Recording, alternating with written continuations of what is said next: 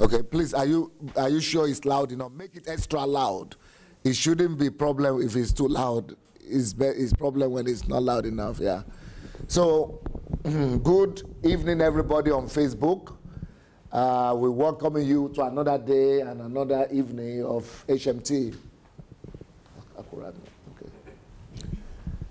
So, here we go for the second evening of HMT here. I saw the program with Dr. Fritz, even though I was preparing my slide, because we are doing this slide. So, but I saw that it was well responded to, thank God. It's make it more practical, you know, what I think. That's my conclusion. So please go and share the message, go and share the link, and go and invite your friends, go and invite your families, go and tag people that you know. And go and tag as many people as you know, as you want, people you care about. This HMT is going to be about history makers, about personalities. How do we stop being biomasses? And how do we stop being indifferent? And how do we begin to become real humans?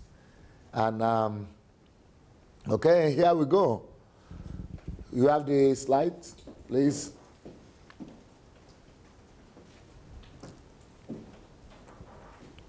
Did you people have a nap? Anybody managed to have a nap? Yeah.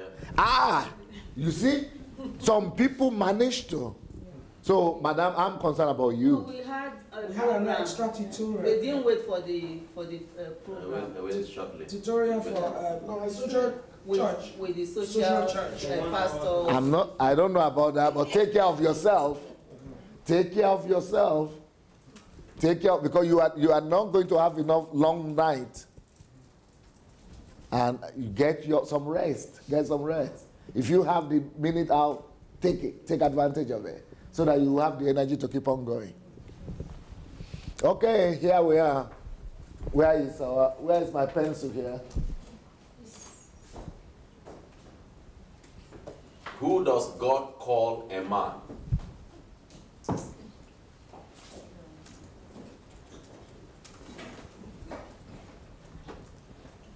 Did Adams use it? Yes. Okay, look for it. Ask. Did anybody see the pointer? No, go look for the one. Go look for that one, because you don't just miss things like that. Who does God call a man? That's the topic today. Who does God call a man? You know, it's the same topic we are going to about personality, man. Yes, please. Isaiah 59, 14 to 16. Justice is turned back, and righteousness stands afar off. For truth is fallen in the streets, and equity cannot enter. So truth fails, and he who departs from evil makes himself a prey. Then the Lord saw it, and it displeased him that there was no justice. He saw that there was no man, and wondered that there was no intercessor. Therefore, his own arm brought salvation for him, and his own righteousness, it sustained him. Now, justice is turned back, and righteousness stands afar off. Truth is falling in the street, and equity cannot enter. So truth fails, and he who departs from evil makes himself a prey. Then the Lord saw, where is your microphone? Without microphone, nobody is hearing you. No. Babusha, you know how to wear this your gown, or what do you call it? And look, and wear shoe or high heel. Well, you are not using brain. What is needed right now is not the gown, it's functionality. We have to start all over again. Justice is turned back, and righteousness stands afar off. For truth is fallen in the streets, and equity cannot enter. So truth fails, and he who departs from evil makes himself a prey. Then the Lord saw it, and it displeased him that there was no justice. He saw that there was no man, and wondered that there was no intercessor. Therefore his own arm brought salvation for him, and his own righteousness, it sustained him. It's, you know, he said here, and wonder that there was, see, then the Lord saw it, and it displeased him. What is that there was no justice, right? He saw that there was no man. So the problem, what displeased God, is not only the problem of student and I'm starving, that's better. Cook name, much anxiety to them cook names that. So what then he saw it displeased him that there was no justice, but even what displeased him even more is that he saw that there was no man, you see. So this man that God is talking about, what man is it as per our yesterday's class? Personality. Personality. And wonder, because only personality can challenge these things. This green something is not, I'm not seeing it as clearly as, where is it now? Is it showing? No. It's not. I'm trying my best. But it's tiny. Please, I'm going to be putting this in my pocket. Because the way it's disappearing. Sorry.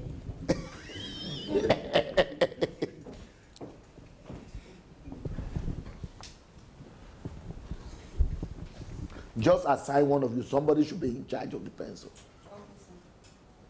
Because if I look for it tomorrow, it's a problem. This is better for me. So he said, then the Lord saw it and it displeased them. But the only thing, not the thing that displeased him is not just that there was no justice, but he saw that there was no man.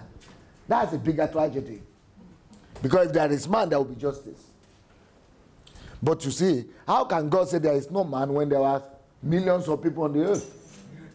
How can God say there is no man where there are thousands, millions, hundreds of thousands of human beings, men and women all over the earth? They worship, yes, like that. So how can there be no man when there are millions all over? There was nobody speaking for them. Intercessor here means it's someone speaking on behalf of another. Advocate. Therefore, his arm brought him salvation for him, and his own righteousness is sustained him. Now, but the real task we are dealing with is here. Now, let's go back again. Anytime there is no justice, it's just because of one argument. No man. You remember yesterday there was no rain. Why? Because God has not created a man. God could not provide the resources. No provision because still there was no. Now, but in January, in Genesis, that is understandable.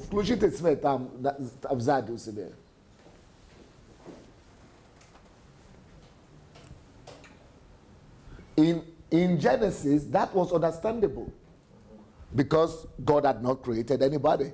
So there was no man to till the ground because that was justifiable. But here, so how do you justify that? When there are billions of us, how many billions? 5? 7? Over 7 billion people. And here God is saying there is no man. That's an indictment on all of us. It's an indictment. So anytime there is no justice, so when people talk about Africa, revival is going on. Oh, they are men of God. From God's point of view, they are.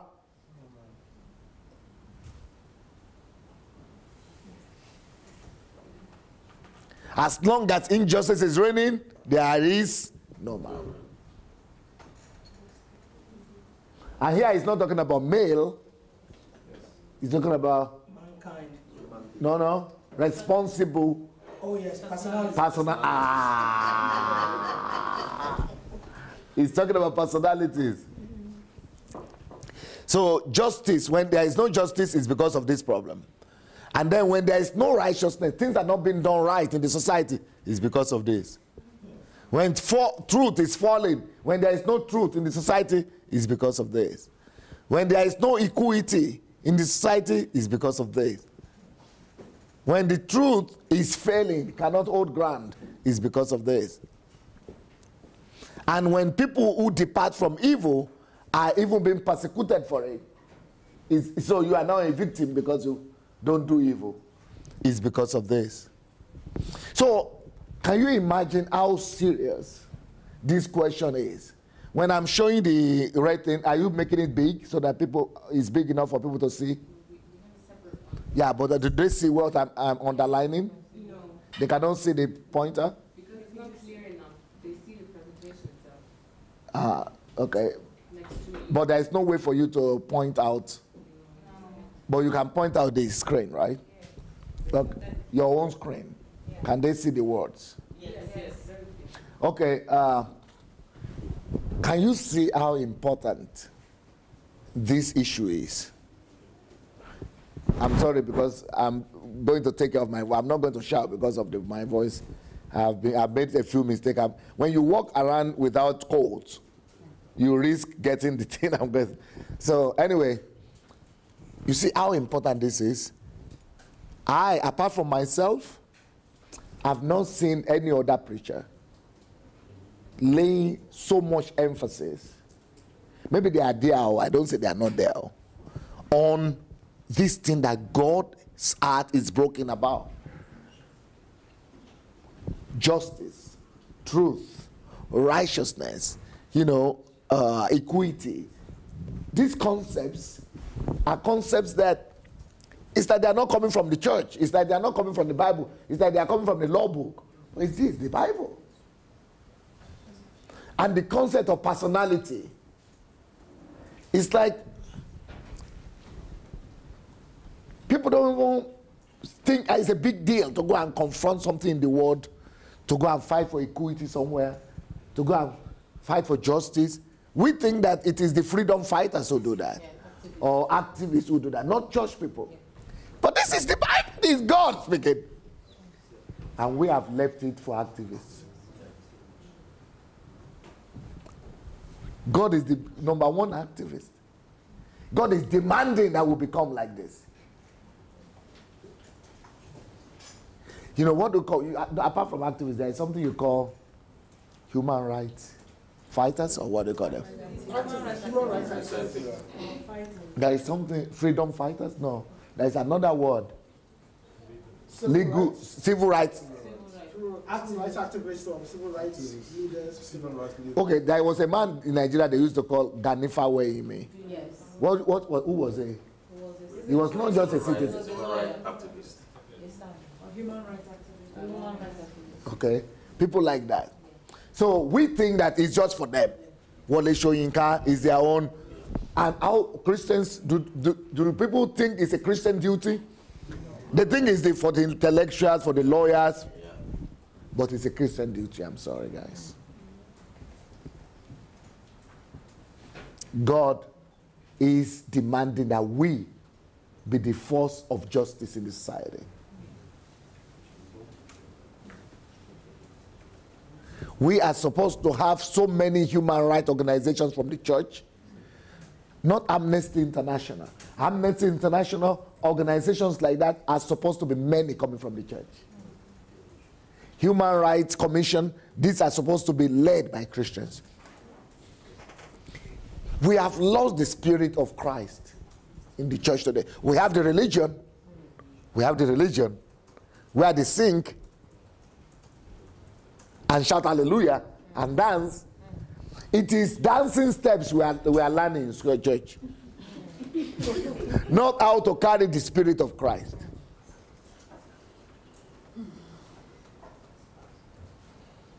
It is not justice. They are teaching us how to stand for justice, for what is right. It is not how to stand for what is right. It is not how to stand for equity, to look for equity. All those names that were mentioned, Wole Soyinka, Ganifa Weime, Tai Sholari, all those people, all of them are supposed to be church members. And there are supposed to be thousands of them. People who are known for righteousness, for what is right.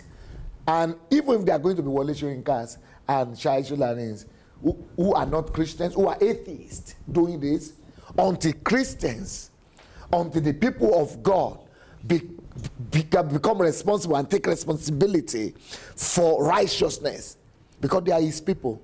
He is the God of righteousness. And when his people champion this, then righteousness will reign in the society. Equity will not reign, even if all these atheists are trying their best, until the children of God, who represent the God of equity, the God of righteousness, stand for it and begin to champion it again. Truth will not reign supreme. The world will not recognize it until we begin to raise people in our churches. I personally believe that minimum 10% of every church membership should be involved in fighting for justice and equity. Do you have a church? Do you have a church you go to? Do you have a church you go to? Do you have a church you go to? All your churches, at least 10% of, let's say you have 10 people in your church. No, 100 people. 10 of them should be fighting for justice one way and one place or the other. Minimum.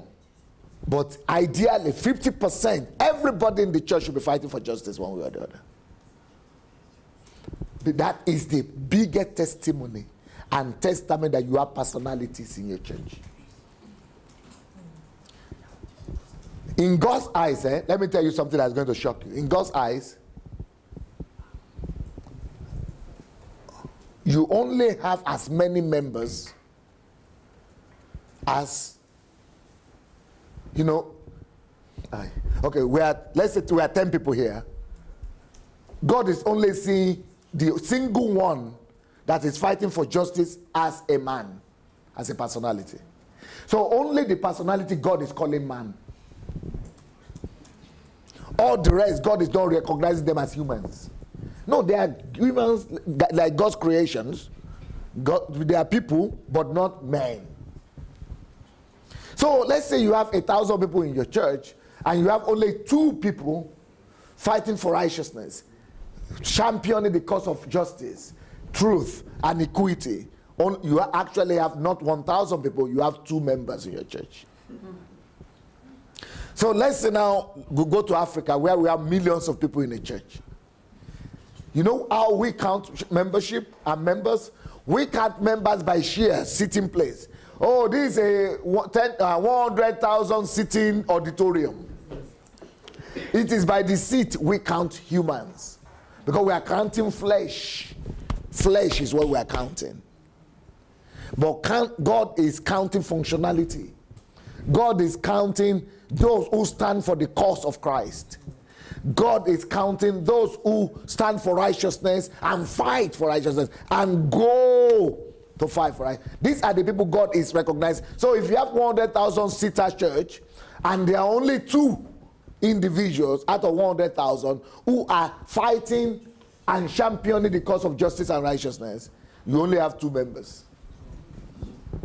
So that is why I would rather have 10 people who are standing for justice and righteousness, who are living full life, who are personalities.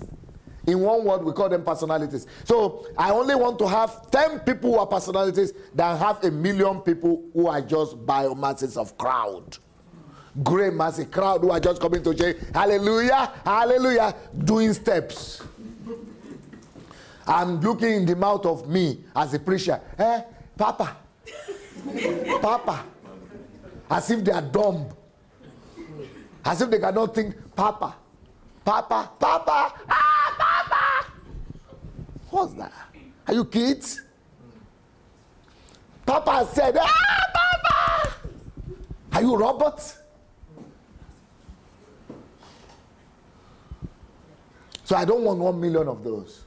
I want 10 who can think with their own head, who can take decisions, who can challenge injustice, who can do what God wants, who can obey God, who can become person. 10.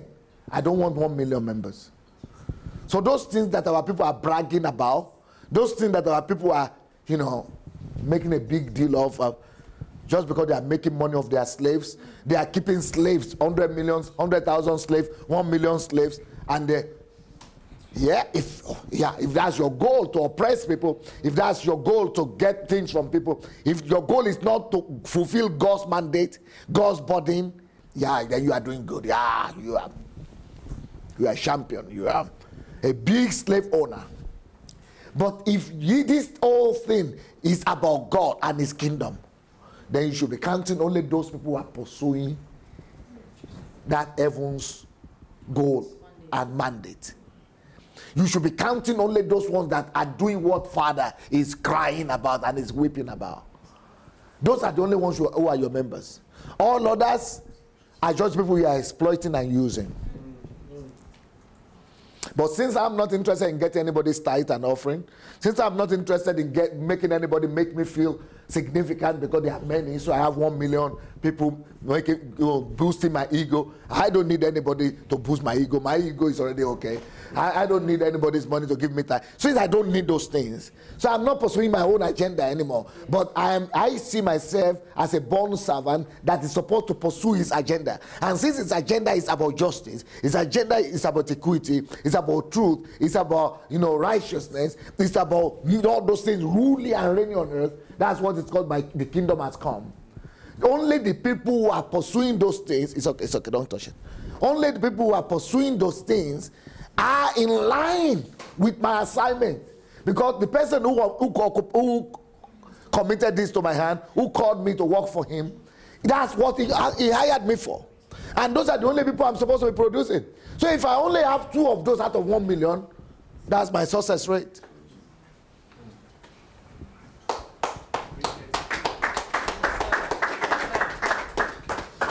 So my occupation, therefore, is to be producing those kinds of people that God will recognize as men and personalities.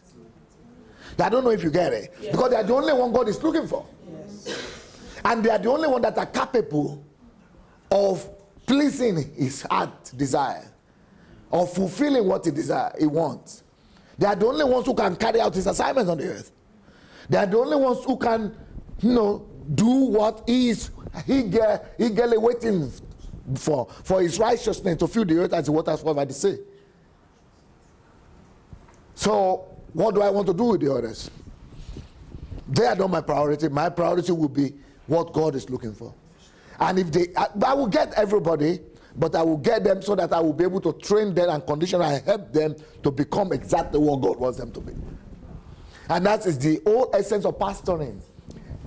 Let them come as weaklings. Let them come as biomasses. Let them come as illiterate. But my own job as a servant of God is to convert them like David did in the valley? In the cave of Adullam. He converted them into these mighty men. These are all pictures. These are all illustrations for us to know what a minister is, and who a minister is, what a pastor is, what full-time ministers are supposed to be all about. People who take the weaklings, people who take the, whatever you call them, the failures and the biomasses, and make them into men and personalities in the eyes of God. That is what church is supposed to be about. Nobody should be sitting in that church unless they just walked in who is not a personality. Or then I have failed if I'm a pastor. Because you only want to generate and produce and raise people who are men in God's eyes. So let's say that again. Justice is turned back and righteousness stands afar off. These are the troubles in the society. And in your society and my society. For truth is falling in the street, equity cannot enter, truth fails, and he who departs from evil even becomes a prey. Then the Lord saw it, and it displeased him. Every time God sees that, truth fails, God is frustrated. Every time God sees that justice is turned back, every day God is frustrated about Nigeria, about Africa, about your country. Why should God be frustrated when I'm there? No. I will not let God be frustrated when I'm there. And we shouldn't let God be frustrated while we are here to do the job. So then the Lord saw it, and it displeased him that there was no justice he saw that there was no man and wondered that there was no intercessor. Therefore, his own arm brought salvation for him, and his own righteousness sustained him. And he's doing it now by bypassing the church systems, the mega churches, and raising up ordinary humans, ordinary men, women like you, to become the personalities that he desires to have, and to bring about those things: justice, equity, righteousness, and truth in the society. Slide to share. Next page. He saw that there was no man, no one. God himself confessed not to have identified a man. What a paradox. Out of all the people in the whole wide world, there was no man. God can't find enough men to take care of business on the earth. No one. Next. The reason why God is frustrated, irritated, and grieved. His frustration is mainly directed at men. Men who are charged with the mandate to manage the earth for him. Men who are now so much preoccupied. Stop. Manage the earth for God. If you are a man, you are managing something on the earth.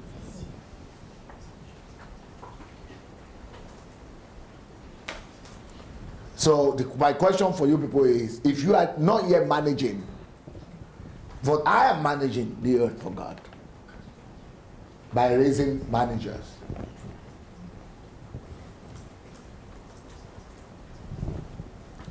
Julie left her job as a project manager or a professional top manager in one of the fastest, is it the fastest growing company in the world? One of the fastest growing companies in the world. And she came to join here because here she's doing this. Not just managing the company for a man, but managing the earth for God. Being a part of people who put the world in order. Now the question I have for you is, are you already part of the crew? Are you in your own little way managing? Can you really talk to yourself and see God the way he's looking at you and say, yes, God really sees me as a manager of the earth? Or not yet? Or you are in the process of becoming one? It has to be one of the two. So my question to you is for you to answer me. Are you already a manager of the earth for God? Can God's heart be at peace regarding you that year? You are covered. Or can God's heart at least be at rest that you are in the process of getting there? You are planning to, because some people are not even thinking about it. In fact, some people are not even aware that they are supposed to be one. In fact, some people don't even believe that they qualify.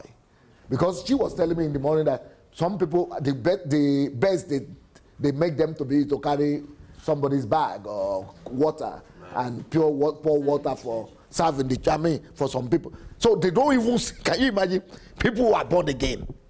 The whole earth is waiting for the manifestation of sons. It's waiting for all of them who are born again, who are sons of God, and they are keeping them to pour water. Is that not what God is saying, that kings are riding, who are supposed to be riding on the horse, are walking on feet? Yes. So pastors are making songs that the whole creation, all earth is waiting for their manifestation. And you keep them in short to be pouring water and drink. And what do you call them? Army Biara or what? Armor carrying the Bible of the pastor.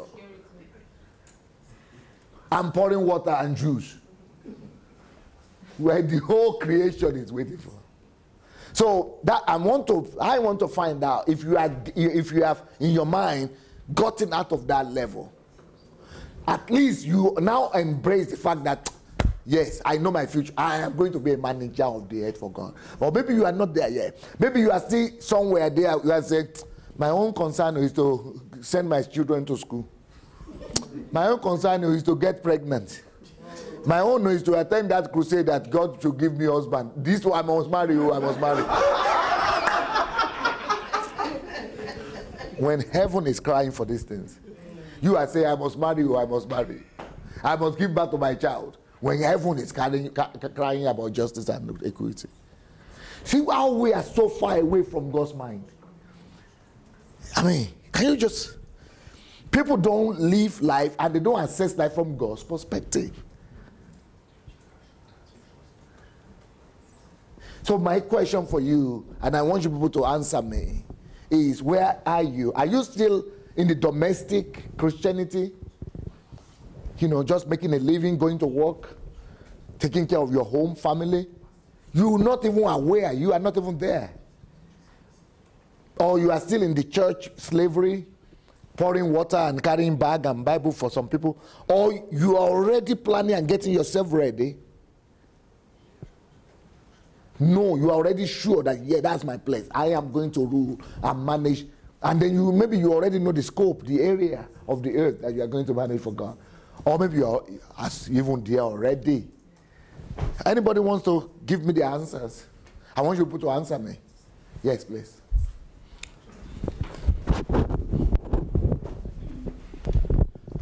Oh, I'm going to answer, yes, I am ready. I'm working on that. Tell me in what area? In which area? Specifically in the area of, well, oh, sure. Sure.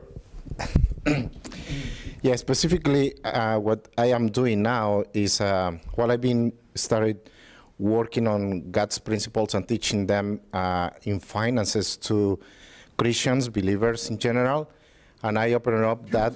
You don't need to speak much. Beautiful. You see what he has done? He has identified an area. He is going to empower Christians in the area of finances and release them to take back the earth for God in financial area. Beautiful. So he knows what he's doing. He's equipping himself for that. That's why he's here. He's living a purposeful life. God's heart is happy. He's not sitting there as church members somewhere and going, Papa, I'm saying, Papa, I'm here on Sunday. Every Sunday I don't miss church. I'm here. He is managing the earth for God.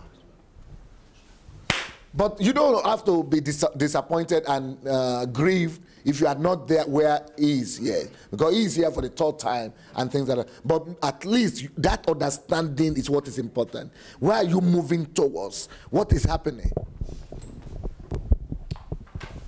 For me, I've already made a decision that I'm going to fight for God's kingdom on earth. And I'm going to Nigeria to start with because I think that is where we are needed. And my focus is to capture the children of Nigeria and Africa as a whole, starting from age 3, 5 upwards, to change their values, their mindset, because they've been damaged. The kids are damaged in Nigeria. So you are planning to. I am planning to, and I already started the working on this. Yeah. At least you are thinking about it.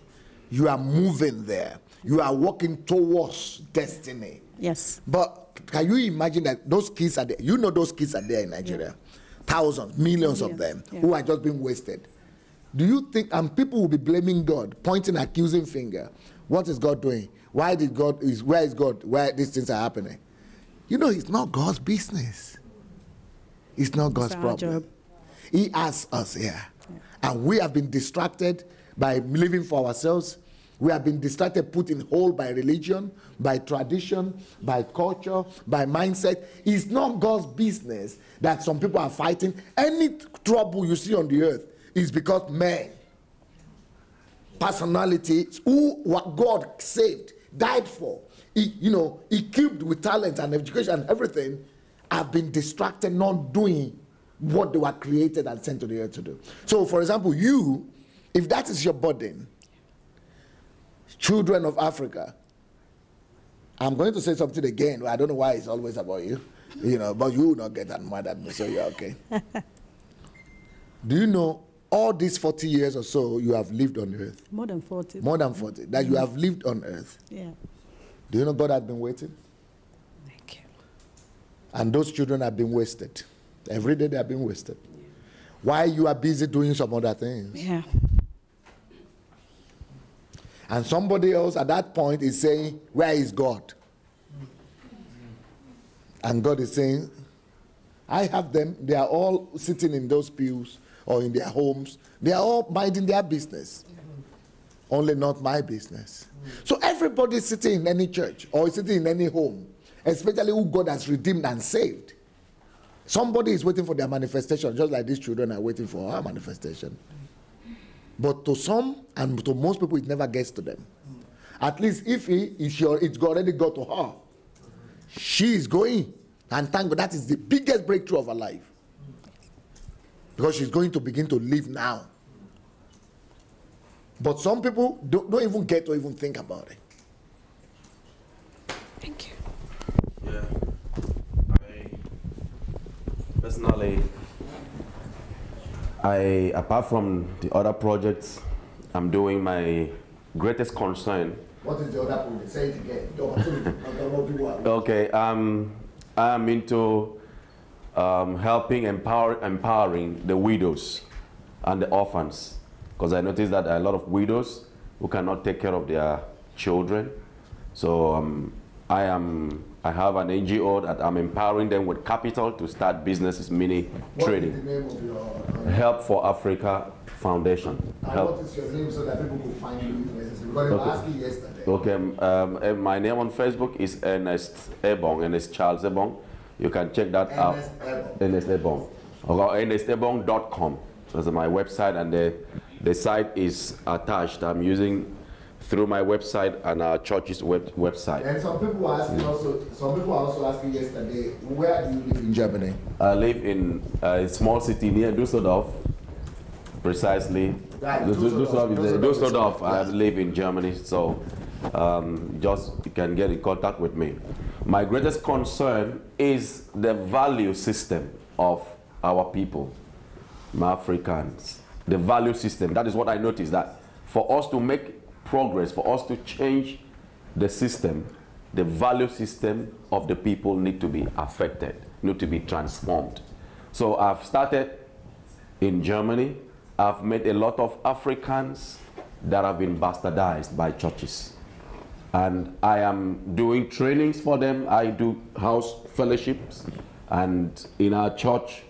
So I'm trying to get people, their value system corrected based on the tradition, the religiosity that was sold to us.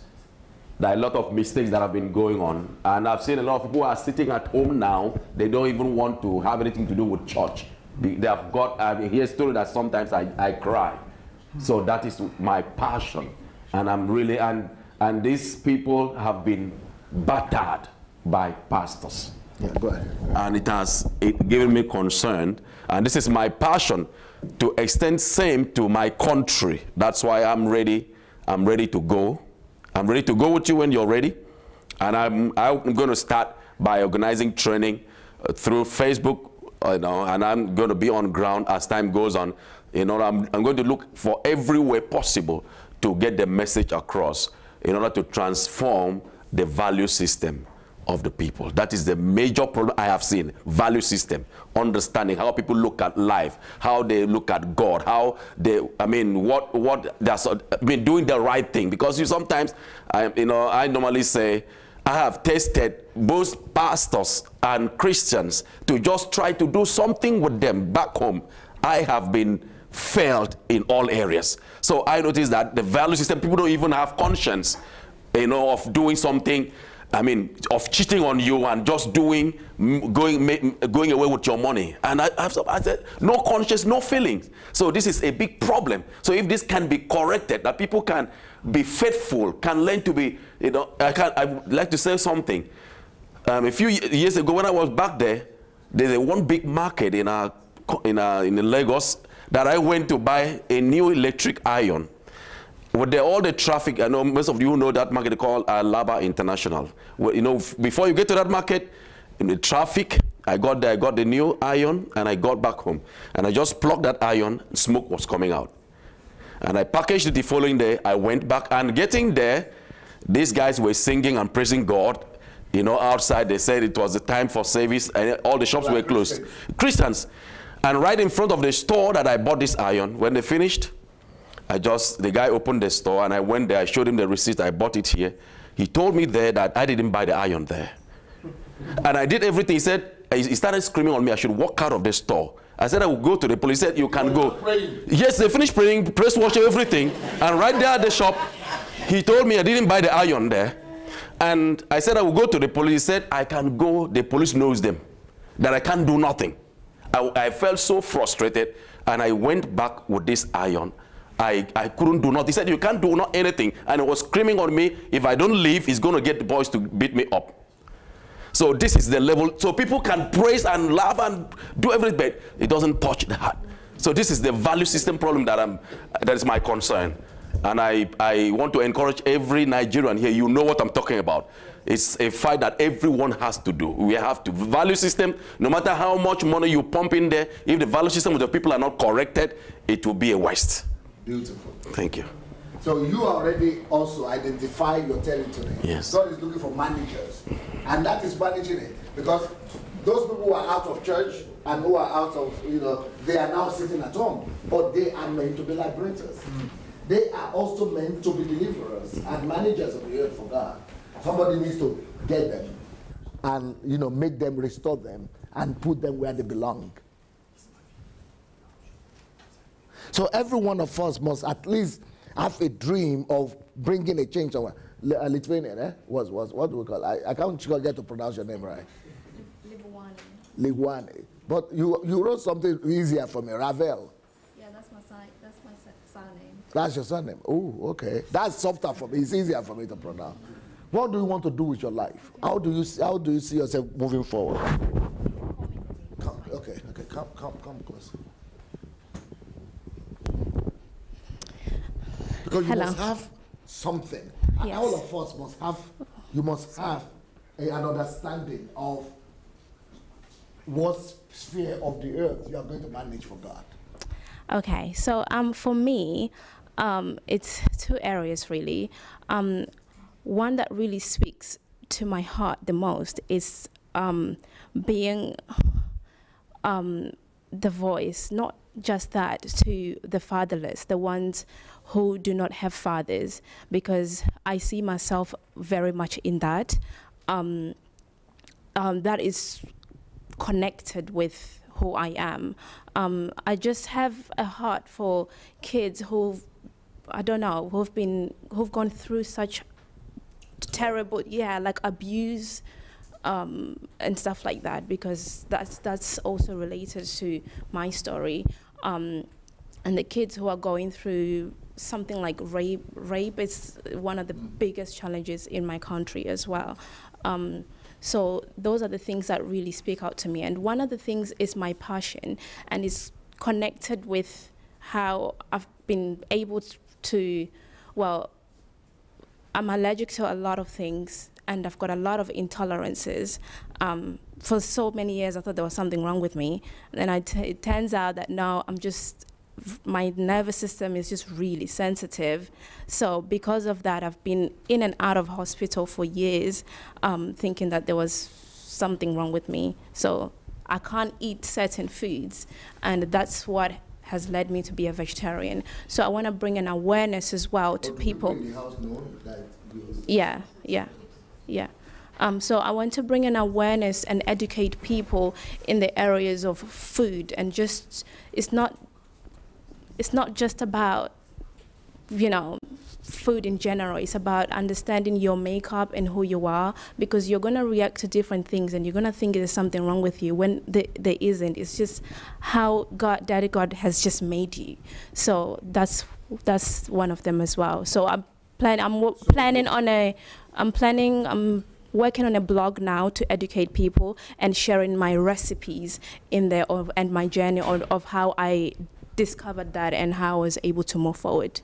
Okay, now that is, you have to move, I've done things about systems. Yes. So thinking systematically, you've got to think about going from little to much. Yes. So if you are thinking about individual effort like this, you've got to also think in the future about always having dominion. The Bible says, be fruitful to all of us. Fruitful, just doing individual efforts, fruitful, then multiply, then have dominion. So anything that you will ever do, if it's for God, it has to as progression from being fruitful to multiplication and to increasing and to, having dominion. So, that is a system that you need to plan out later on in your mind and things. Okay, thank you. What about you? Yes, I have a passion. I had an encounter with God, and I said the greatest revelation I ever caught is the love of God in Christ Jesus. I believe that can liberate a whole generation, but I believe the previous generation has failed in revealing the love of the Father. And I believe that what I've been thinking about is how I can reintroduce Christ to young people, to let them know that He loves them. Many people are trying to please God by their works. Many people are bound by religion. Maybe people are, just like we said, they're carrying a pastor's bag and they think that that's all they can do. And when I got my call into ministry, one of the mandate that God gave me is to empower people to become everything they're born to be. So I see God using me in that realm of empowering young people. Let them know that they can build a new Nigeria, that they can build something better than what they have right now. So I really see God using me in that dimension. Yes. Now, listen, what you said now sounds so close to what a lot of people say, motivational speakers. People becoming all they want to be. But it's even more important that they know that it is not all they want to be that matters, but what God. We should all be living from heaven's perspective. It is all about His will for me as an individual to come to pass on it, as it is already in heaven. It is all about His will for my nation, for humanity to come to pass through my efforts as He already wanted it. His desires must be fulfilled. So it's not about my desire as much as finding out His desires and helping people to find out His desires concerning each one of them, and putting the faith in them that they can actually find out and then live, putting the effort to actually bring that to pass. Because there is nobody that is here without a program from heaven, without some plan and program that God has put for them and in them. So we need to unveil that so that we don't run another man's race, so that we don't just do what the media is putting in people's mind, but so that it will be what God is putting in our hearts. But the most important thing that I want you to be able to get, every one of you, I want you to have that understanding that God is expecting you to be in charge of some sphere of the earth for Him on His behalf, in His name, to manage a sphere of earth, a piece of the earth for Him, to put His heart to rest in regards to your post, to the area of your burden, to the area of your pain, to the area of the passion that He has put in you, to that area of the burden He has placed on you, so that you put His heart to rest. God's heart is at rest, that I have that under control. I have a manager there. And everybody that is ever saved is saved for this purpose, to discover and bring the glory of God there, and put God's order, God's revelation of God, God's righteousness, God's equity, God's truth, God's, what was the third one, the fourth one? Just God's rule and order, God's value system into that particular area where He has put as a body in my heart. I'm always thinking about you, my sister, because today is a special day for you. And I'm connecting this message, I'm using to connect you, your family, to heaven's heart. Not just for you, but for the whole family. So that this day is a day of birthing. It's a day of giving birth. It's a day of life for you. Heaven's life. That you are going to be able to see it as a mission and as a mandate, that you are now living purposefully, making the heart of God happy.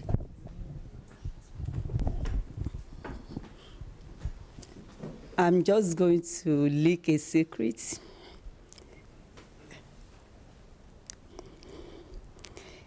It's like something that I can't tell anyone. I know all my life that God wants me to do something, but I don't know what it is. And when I've traveled, I've spent so much on going to programs all my life, never miss any convention, any leadership meeting, everything, call it any program, any church programs. I am ready to spend any amount if it's God's thing. But I don't know how to, what's the burden in my heart, I couldn't express it. So when my husband passed, so I use that as an opportunity to tell everybody, my sister, everybody, anybody that might be watching me now, I use it as an opportunity to tell them that I want to start NGO, just because of my husband, to remember him. But that's not what it is. It's a burden in my heart. That's a burden in my heart to help anyone that is brokenhearted, regardless, anyone.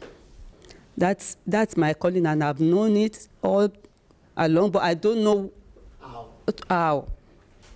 I don't know how. You'll be going for one. And I will cry and cry and cry and cry, but finding Pastor Sunday, I found my calling. I mean, I had the breakthrough. And that's why I said the other time that I'm going to use the rest of my life, because I've wasted a lot of time. I was talking to my sister yesterday that, look at my age, what can I do? And I was crying. She said, you can see it.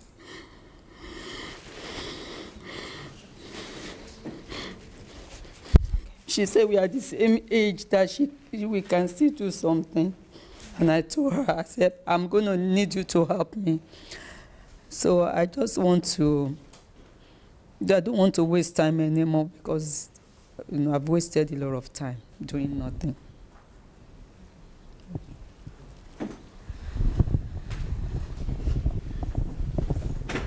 And this cycle must come to an end. She is not out of unwillingness. So, we talk about indifference, we talk about apathy, we talk about all these things. But in our own case, it's not because of apathy or indifference or all these things. She had the heart, but she couldn't be directed right. Nobody was directing her right. In the sense that she was going even to the events, going to meetings and conferences, conventions, expecting to be directed, expecting to be taught. She said she didn't even miss any of those meetings. Because when you go to the conferences, they will be telling you, your miracle is today, your breakthrough is they make you to become egocentric. They don't key you into heaven's demand and into heaven's expectation concerning your life, what God wants. It's not about God's burden and God's desire. They're actually snatching you from God's desires. Snatching you from heaven's expectations. Snatching you for why God sent you here. From that, they cut you off from it and put you in a hole, like we read yesterday. In a hole, in a prison yard of their own empire, of their own plantation. But they use your ego, your selfishness, your selfish desire for things to say, you will have this, you will have this. Today is your breakthrough. Today is they make all about you, so that way now they can convey you to be under their lordship. And then you are never available for heaven's program, for the very same thing that it created you for. So what I want you people to get from this particular session is that you now know for sure, like her, I know now for sure that I'm spending the rest of my life. I have identified the area.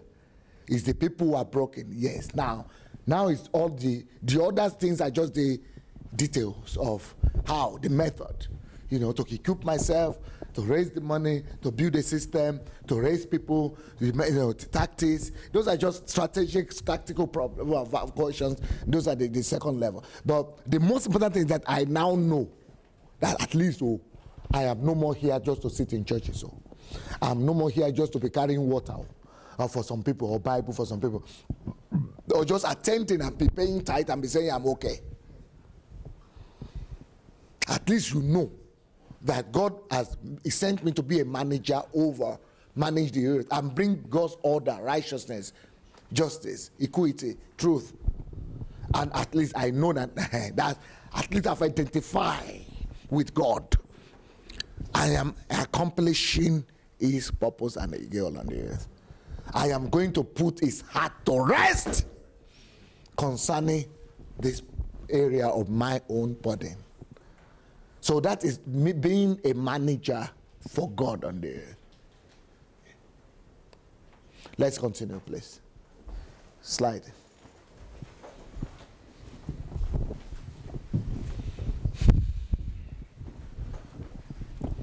To sin by silence when they No. Go back to where we were. I've not finished the things I was doing now. The reason why God is frustrated, irritated, and grieved. His frustration is mainly directed at men who are charged with the mandate to manage the earth for him. Now, since we have answered that question, God will no more be irritated and grieved, at least in regards to me and you, with that first point, because we have all decided, right? Am I right that we are going to manage the earth for him? Yes. We all know that. Yes. You are no more satisfied with carrying the bag of pastor's wife, Mama Gio.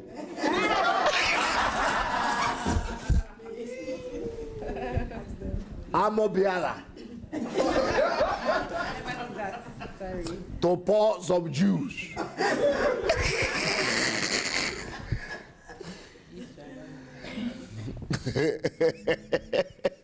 So we know that God's heart will be at rest concerning this one. Then this one. Men who are now so much preoccupied with their own day-to-day survival. Who are not. Men who are now so men who are not so much preoccupied with their own day-to-day survival. Okay. Let's tell the truth to ourselves. A lot of us have been here. And I don't even want to think about Africans in diaspora. People are just walking. Westerners too. Uncle Sam, this is Uncle Sam here. People are so preoccupied with their own survival, mundane things, they don't even have time to think that they have to become managers of the earth for God. They don't have the time.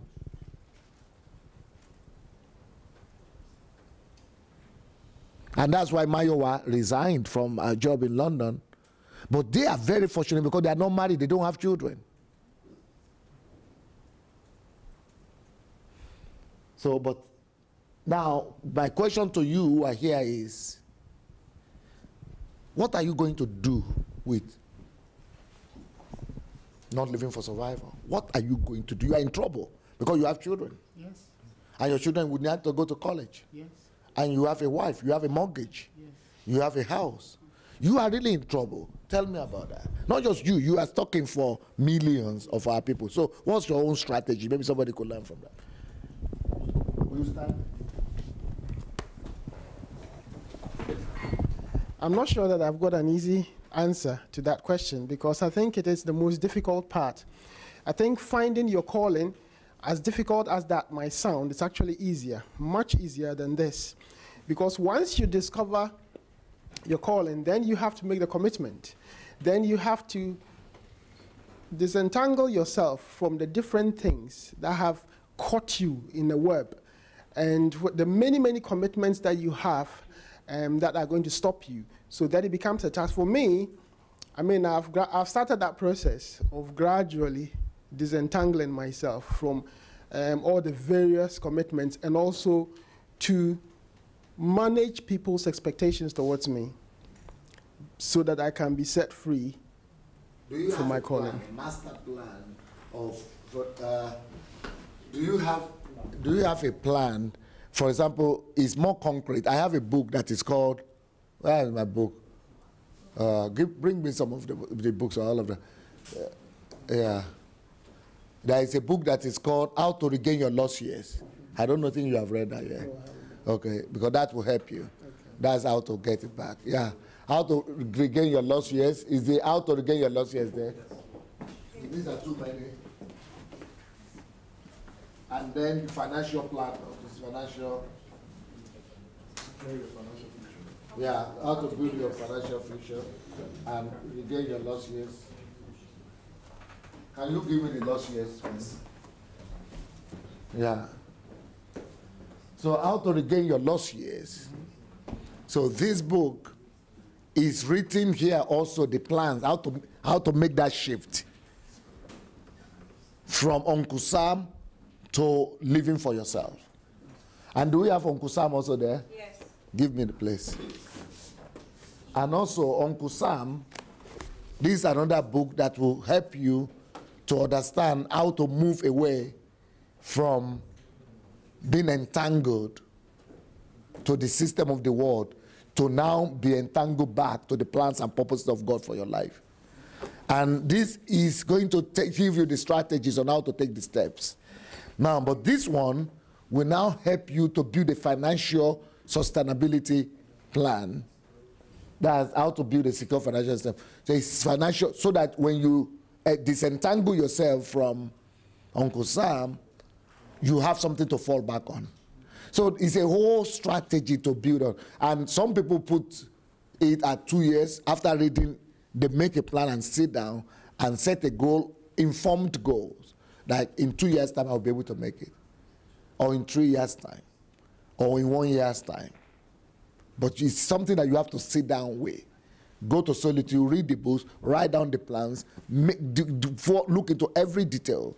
Then you know that at least I have a concrete target that, you know, by this time, I am going to be doing what God sent me here for. I will not die, I must not die until I begin to carry out heaven's mission. I think that's something you might want to, these 3 books, you might want to consider that. I will. Okay. Yeah. So any other person who is already putting that in place, yeah, how do you plan to do that, to make that shift? You are working, right? Yes, I was working anyway. Maybe I need to tell you a bit about my mission and my vision.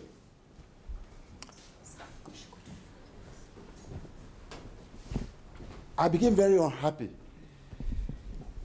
with the secular treatment of addiction. Very unhappy with the concept of addiction management. WHO define health that embraces both the physical, the social, spiritual.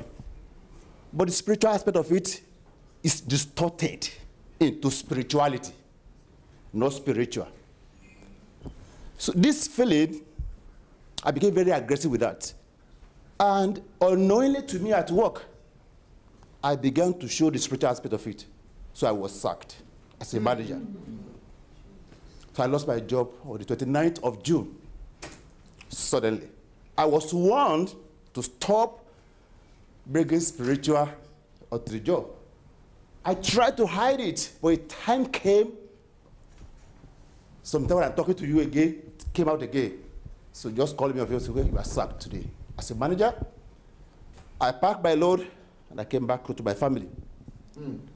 So I became confused. God, you gave me this job. What is happening? I said, yeah, I gave you a job, but for a different reason. I need you. Lord, I'm available for you. In what area exactly do you want me? So I slept I saw a hand, but no face, just a hand. In that hand, let me tell you the truth, what I saw in the hand. I saw broken skull, fractured legs, heart damaged. I saw kidneys. I saw uterus. I saw a bottle. I saw a stethoscope and a stream of water flowing in the same, just one palm like this, but no face.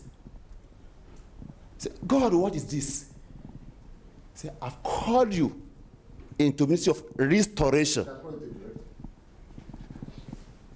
I am not a repairer. I can't repair bicycle. I can't repair television. You are giving me hammer, nails, broken skull, broken. What will I do? So I'm giving you a new name. What's my name? He said it. Oma Baba Latose, the child of the Father who repairs. I became more confused. Who do I go to? And I began to pray about it. I told my wife, and we are praying about it. What do we do? God began to explain it to me. You said you are not happy with the secular treatment of the son of the repairer or restorer. The son of the restorer. He said you are not happy with how they have been treated people with addictive behaviors. Not only drugs. People are addicted to sex, to games, and people who suffer what we call recidivism, who go discharged from court today, they go back there from prison, tomorrow they are back again to the prison. These are the areas I want you to empower them, restore life, my life back into them.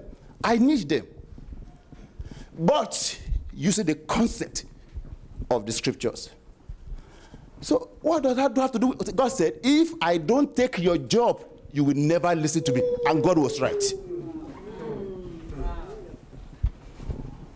If I didn't take that job from you, you can never listen to me. Say, Daddy, I'm very sorry.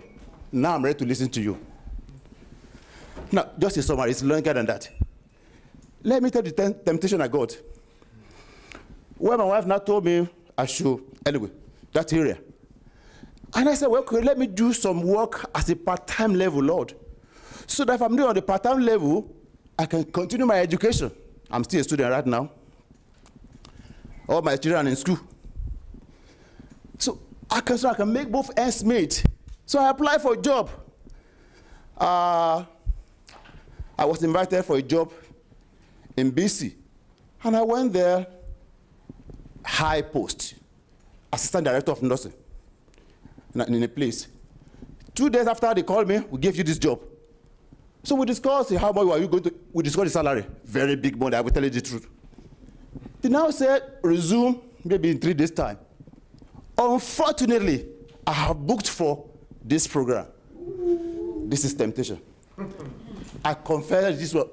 Can you please allow me to resume on the 15th of November? He said, why? He said, because I've already committed myself to a program that's going to be of benefit to me. He said, you are not ready to work. Take between the two, that program or your job. I said, I take that program. I love the job. Now, this is somebody, I've been praying for God to get a job. I got the job, but let the job rest somewhere. If God really calls me, He will foot the bill. How will I go about it? I need training. I need equipment. I need understanding. I don't just want to rush in so I will not just crash and rush out. I tried business when God did not give me knowledge about business. I wanted to do business to get money because other people are getting money from business. It crashed. Now debt. I had huge amount of debt from the business. I said, God, this one, I want to listen.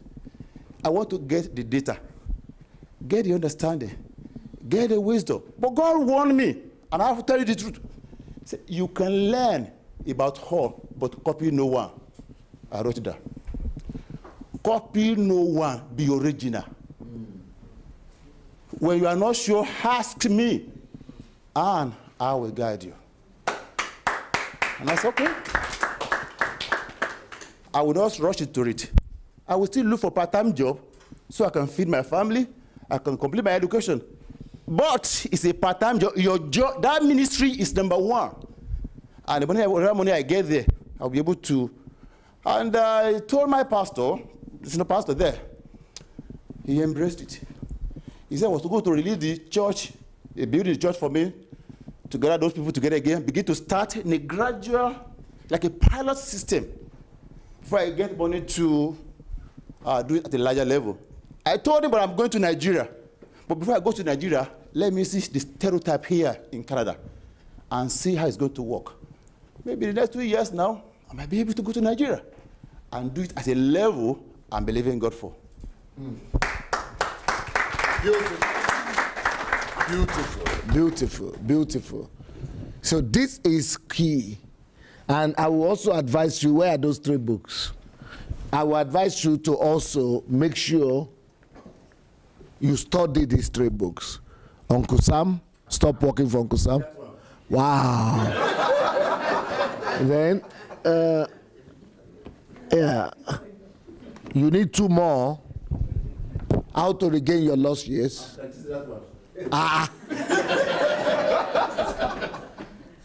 How to Build a Secure Financial Future. Yeah, I want to buy that one.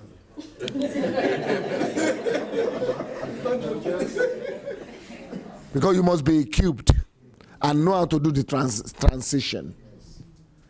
But don't just do these things for yourselves, all of you. Why can't you be on a mission of helping people to deliver people like we spoke about yesterday from that hole? They are in hole and nobody is saying give back, restore.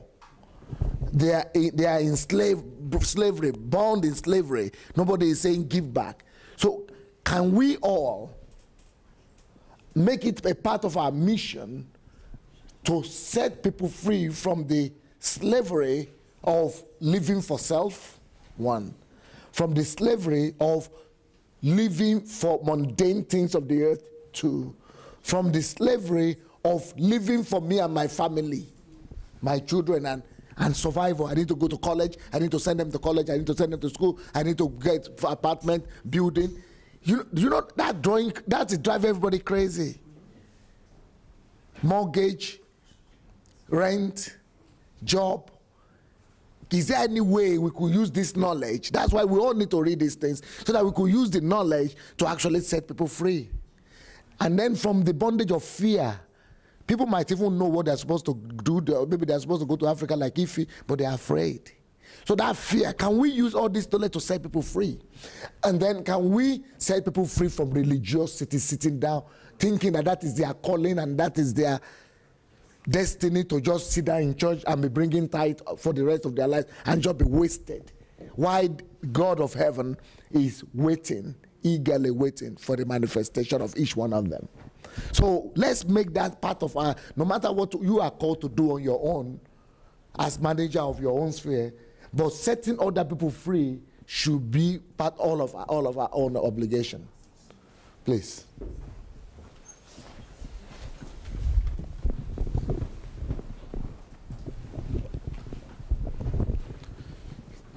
The reason why God is frustrated, irritated, and grieved. Men who are not so much preoccupied with their own day-to-day survival. Men that have neglected his instructions and so I think this one, day-to-day survival, we would say for most of us that God has helped us to tackle that, or we're still struggling?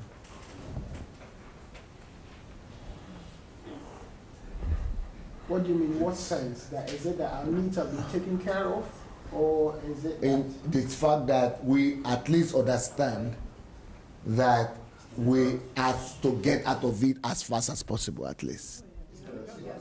Personally, I'm working on it.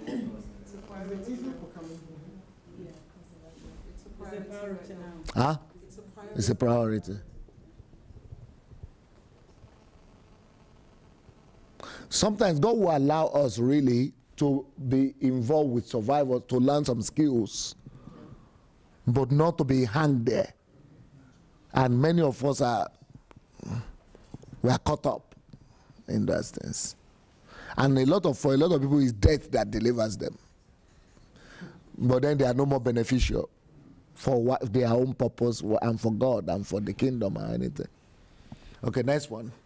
Men that have neglected his instructions and injunction to rule and reign on earth, on behalf of God, do nothing. They are doing nothing. Doing nothing. Yeah. So, do you think that some of us here belong to this category? Men that have neglected instructions and injunctions of God? It's very humbling, very hard to admit. But it's true, eh? Sometimes we don't understand it, though. Just because we don't have the information, we've been deceived. So I must be very lucky, because all this changed for me since 19. I was delivered from church. I got saved and I never belonged to a church. So this is the only concept I had from the very beginning. So I never really had the bondage, and God just, and so for people like you who are getting to know this not at 19, I don't know, you people need to accelerate.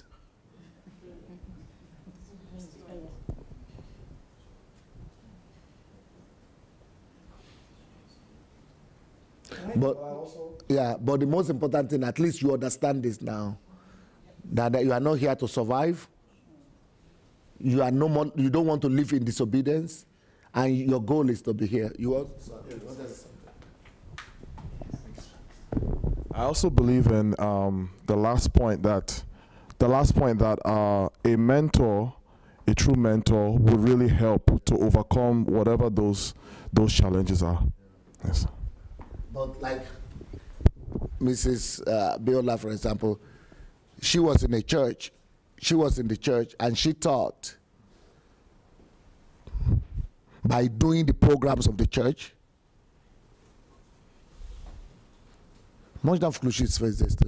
That by doing the program of the church, that she was going to get there. So she was, but she missed it. She is no more 20. She's no more 30, actually. So she was following faithfully everything that church tells her to do. But it got her into bigger bondage. Now that she's 50, and she has to now begin to even understand this. But you wanted to say something, man. Can you give your microphone to her, because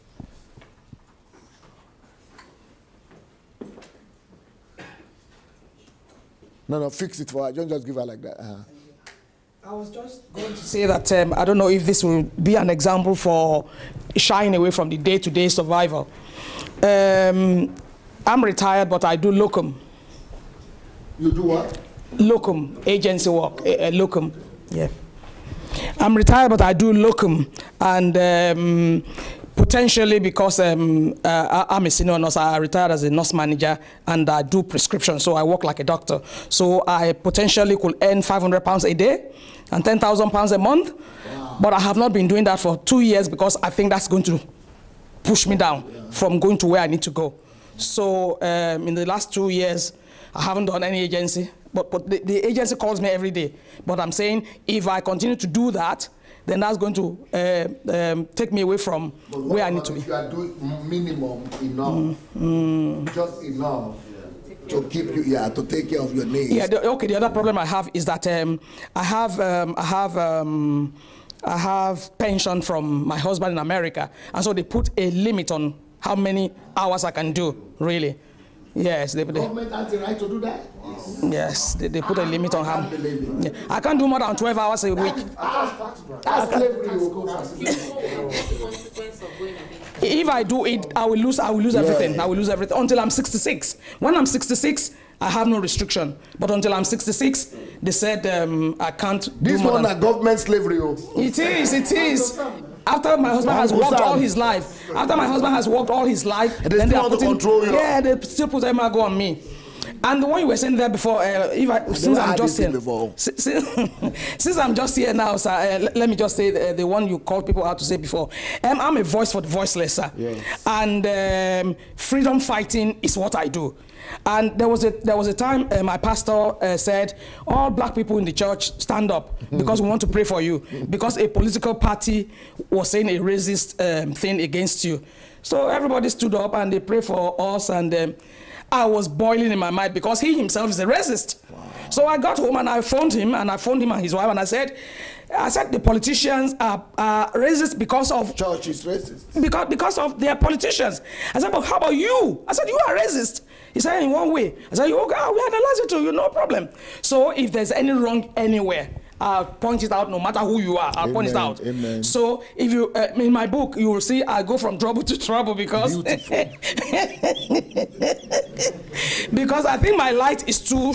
I shine too much light and blind people's eyes. So they're always taking me to. You need to go to a greater yes, scope. Yes. Greater level. Yes. And then that light will be able to bring benefit to greater amount of. Yes, that's why I'm here with you, sir. That's why I see that I have to be here. Yeah. Beautiful. Thank you. Thank you. Okay. We are going to have break now so that you people will do dinner. Is it dinner they are doing? Okay. And people on Facebook, we are going to have half an hour break. And in 30 minutes time, I will be back to have live broadcast and, the teaching, the second part of the teaching. So, but what are you feeling? Are you getting something yet? Yes. What will you say, Benita? Do you get anything yet from this teaching, this particular teaching? I do. It asks everybody to define the life's mission. And while people were speaking, I already knew what I wanted to become. But as I explained before, I was confused. So I already knew, and I was led astray. So now it's like I'm living again. So my life purpose is to redefine the media. I have a strong passion for redefine the media. Redefining the media with kingdom values, Christian values, like what Oprah Winfrey is doing in the US, what Tyler Perry is doing in the films, but with God's agenda behind it. So that is my life purpose. Some years ago, I had an encounter. I've seen God showing up in my room tangibly. So I know that this life, there's something behind, there's something much more than what we can see. God is real. And what God wants me to do in my generation, in my life, as I said, is to redefine the media, the film industry, and entrepreneurship. So these are the three main areas that God has. Entrepreneurship, so creating businesses, enterprises, empowering people to create their own. Okay, you see, that is how things have worked till now. Could you come, please? You are lucky to have an encounter with God. Jesus showed up in your room, and then you knew that there's something more than the mundane lifestyle that people are living. So because God showed up, and now you know you have to live for something bigger than. But that is how things are working now. If you listen to most of the pastors, they tell you, I had the revelation, I had the calling, God showed up. And that is what has helped them to get out. But what we must now do is to bring so much knowledge, so much illumination, so much enlightenment to everyone that they don't need to wait for revelation. They don't need any supernatural encounter to walk in light in the fact that they were set. We need to do it. Angels don't need to inform people like this anymore. It's our responsibility. For example, when you are talking this, I'm thinking, hey, I have the name Benita, and I've heard the name Grace and on my platform, but do you know, it's difficult for me to even think that all these people on my platform who watch me on Facebook every day don't know these things we're teaching today. I'm scared of thinking like that because I I'm scared how people are living then. How do people live on this earth if they will not know all these things we are learning, all this from yesterday? Nobody should live with it. It's not fair. Nobody should live without these things. People should know, then they don't have clarity in life. Because if you don't have this knowledge, then you don't see. It's like you are walking through life like this. Just trying.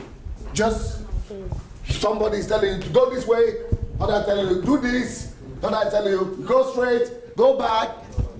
But for me, life is not like that. For me, life is in full light. I mean, life is like this. Everywhere is light. I know exactly what is here, what's here, what's here, what's here, what's here. Till the rest of my life, till I die, I see everything clearly. And I'm afraid maybe not everybody is saying like that, or Christians. Maybe 90% of Christians, maybe 99% of Christians don't see. And this knowledge is what they need. I'm afraid even thinking that people don't know these things. Huh? Sorry. I'll just as fast as I can. Some of us have an idea of what's happening. But unfortunately, we've been surrounded by people that have been conditioned. I stopped attending church for let's say 4 or 5 years now because God told me to stop. Every day I go to church. I come home and I have to wash my brain with hyssop, as in Psalms. It's like what God is telling me is different from what they are saying. So I was told to stop attending church. I got persecuted in my own family, in my own household. It was a tough decision. But I thank God. The most important decision in your life. I thank God when you were going through the qualities of a personality. I've burnt my bridge. I've made up my mind. And I've stepped forward. And I know that even when for this HMT, it was another thing. God told me, destiny is calling. That was what I heard. I was trying to delay. Destiny is calling. And as you said, a lot of times God will use tragedy if he has to. To push one into their divine destiny. Because that has always been my heart cry. That no matter what, I want to fulfill God's divine purpose for my life. Above all else. Above all else. So I know what you're saying. When you're even talking about these things that people go to church, all those things, I've seen it. I have talked to them. They don't want to hear because, as we know on this platform, slave masters don't want to let go of their slaves. They are only thinking about themselves. So I want to encourage anybody that's not yet know what they are doing, follow Dr. Sunday Adelaja's teachings. Go to YouTube. I've introduced a lot of people to his message. They keep wondering, are you sure all this content, all this information, all this revelation is for free? It is. And it can only be done by somebody who has the heart of God, who has discovered himself, who is a personality, who is here to equip and empower others. That's all I can say for now.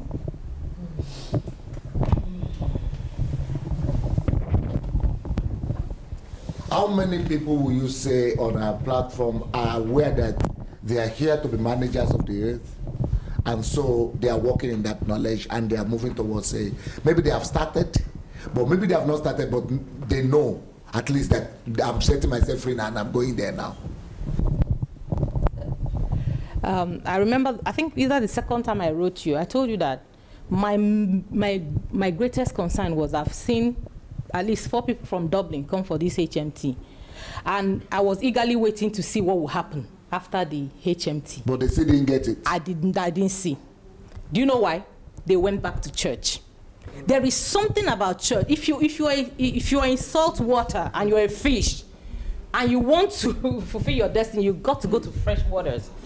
Salt water will not help. It won't help. So they go back to that church system. There's something about that church system. Because you have to obey this. Exactly. Particularly if you're sitting under a man of God who has not discovered himself and is not planning to set you free. I'm sorry. Who is not ready to lose his sight? No. An offering. No. They'll prefer you be coming, and they have a way of soothing you. You know, you're in pain, but they soothe you every Sunday. I see some of them, they come back from church, and they are so proud. Ah, that person is not a church goer, blah, blah, blah. I don't even want that. Because at the end of the day, it's the fruit that will count. So maybe people are thinking, if I go to church, that means I'm already doing what God wants. That is the concept, that when you're going for conference, going for leadership and all that, it's where you're actually in the right direction. That's what people assume, but it's not the same thing. It's not. So there is an artificial, what do you call it? Pseudo. Artificial, when you remove the original and you put the fake. Yes. Substitute. Counterfeit. Yes. Substitute. Yes. So the substitute in people's mind is that as far as I'm doing what pastor is saying in the church, I'm going to all the programs. Yes. To them, that's the kingdom. That's the kingdom. For a pastor to tell you that as a lawyer, that in fact they discourage people from being personalities. They discourage you. How many people will go and tell their pastor you want to contest for election? You? They will give you 3 branches to manage. Let me see how you have time to go and do your political Or you have ambition. to come to all the programs. Yes. Or they make you an elder. They will find something to tie you down with, and you think they are helping you. They are just tying you down, like the elephant. Is there any hope, though? There is hope, because by the time you go around the village enough, you ask God, I want to go to the promised land by force. People will come to the end of themselves, just like the prodigal son. If all of us will be doing our best to enlighten, can that help? It can. It can. I believe when they see the fruits, let's bring forth fruit. Amen. Amen. When they see the fruit. Thank you. Well, your break time is reduced to 20 minutes. Yes. So let me quickly disappear so that you can eat. Okay, Facebook viewers, friends, thank you for staying with us. We're going to be back in 20 minutes, so see you. Thank you. Thank you.